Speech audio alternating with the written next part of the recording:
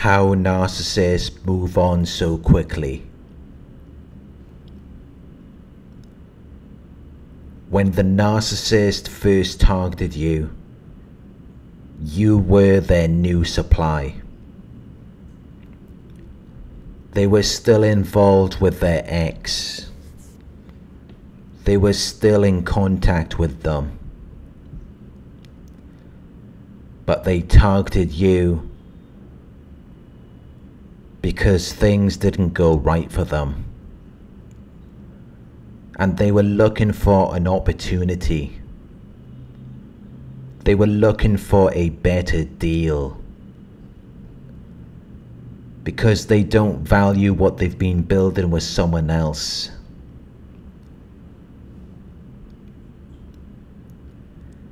If they think someone else is a better deal, they're not going to be loyal to anyone. When they think they found someone better, they're prepared to discard whoever they're dealing with. Because a new person is always going to be better than the person they've been building with. It doesn't matter how much time, energy, or money you've invested in them. It doesn't matter about all of the struggles and hardship you went through. That doesn't mean anything to the narcissist. And that's how they can move on so quickly. Because they have no permanent home. They're just trying to survive. They're just trying to get what they can from people. And then move on to something else.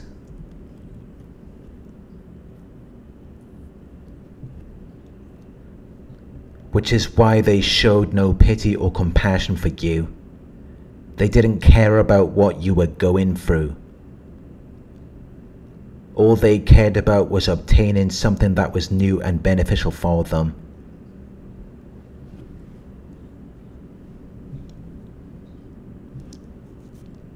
They had no consideration for you. Because they never wanted a relationship anyway. They just use relationships, marriage and children to imprison their targets. To lock them down. Because if they're still using you, they don't want you to go anywhere. So they will put on an act like they're really invested in you. Like you mean something to them. They will do anything to prove to you that they're really about it. They may even marry you just to catch you off guard, and it gives them an advantage. They can act without restraint and discipline, because now you can't go anywhere. You're stuck. And they're not emotionally invested in you.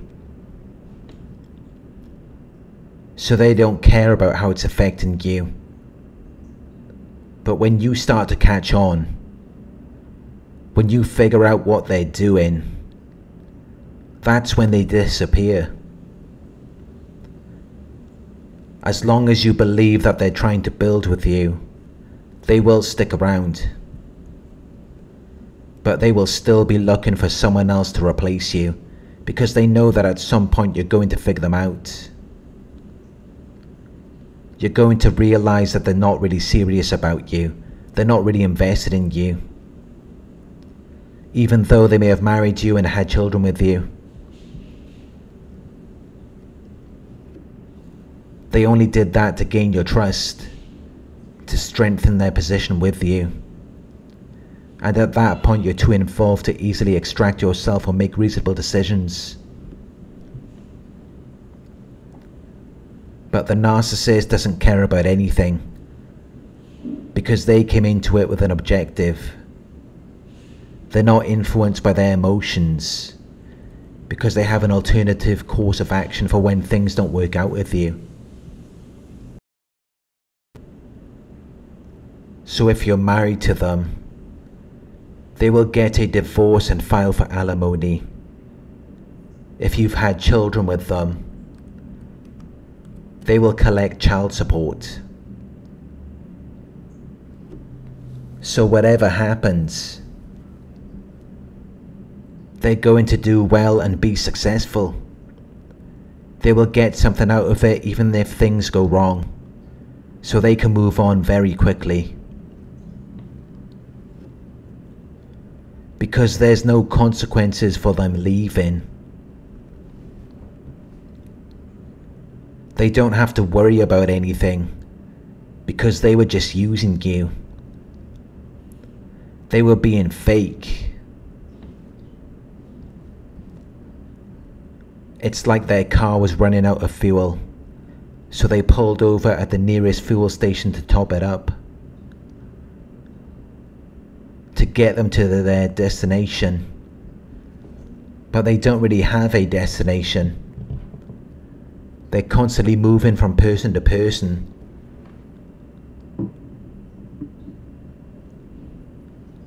So at some point they move on, and you're left in a state of shock and confusion after everything you went through, because you thought they were building with you. You thought they were yours. But it was just your turn. You were just a part of a cycle. And it's a cycle that never ends, because they're addicted to people, and they always need something new.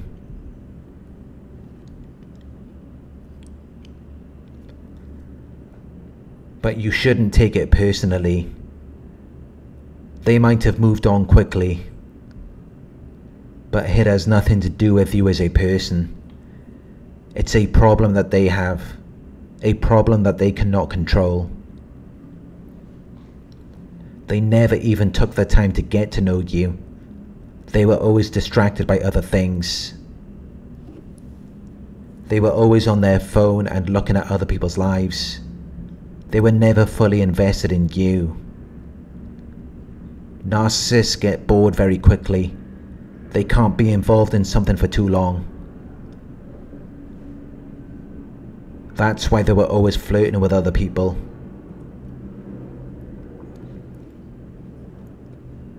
And then they move on to someone else. And they think they found the one. They think they found their soulmate. They think they're in love again. Because it's given them a thrill. It's given them intense excitement and stimulation, which will always be more powerful than the person they were already with.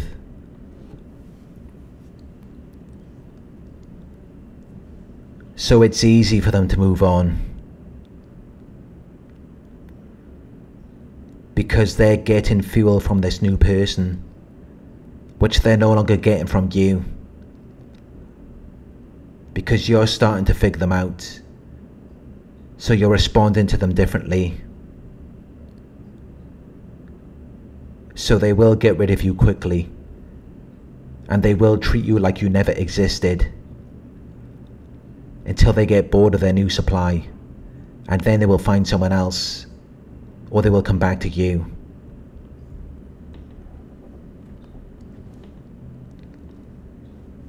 But they will always move on, because they always need something new and exciting. They have these insatiable desires that can never be fulfilled, and you will never be able to change that. You can't perform at a high level for such a long period of time with someone who's given you nothing back in return. They're taking, but they're not building you up.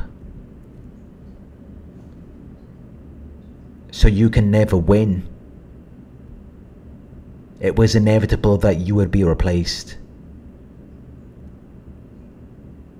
It doesn't matter who you are or who they've moved on to. The cycle will never end. It has nothing to do with you. It's their problem which they can't control. They have an inability to resist their impulses, desires, and temptations. They cannot control their desire for immediate gratification. They act without thinking.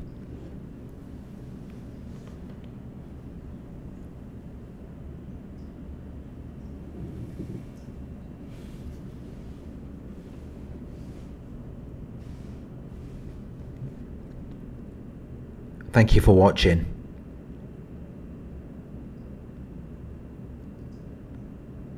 I hope this video resonated with you. Please like, comment, share, and subscribe.